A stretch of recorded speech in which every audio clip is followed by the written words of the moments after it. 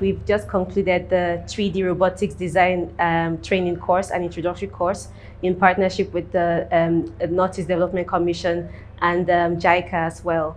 And this was a process that started in a conversation with the ambassador of Japan as we're exploring how to create opportunities for young people in Nigeria.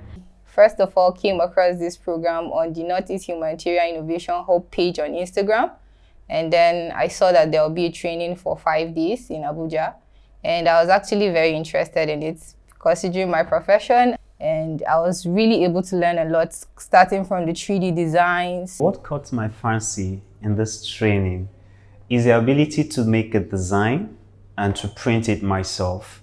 And I think the facilitators have been flexible, they have been detailed. And truly, I was able to design this. You know, this gave me more motivation that I can do more. Before, I was thinking of prosthetic limbs as is something that is not possible in Nigeria. That's something we cannot do it in Nigeria. But with this training, I'm well able to know and understand that we can do it here in Nigeria instead of going abroad. The training was free, like totally free.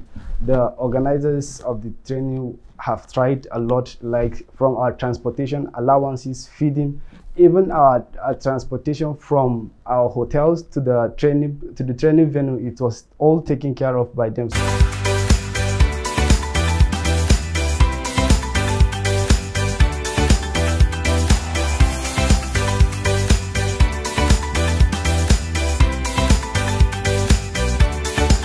I just want to thank all our partners. I want to thank the JICA, the NEDC, NIDDA as well, that we had reached out to as well to be part of this training.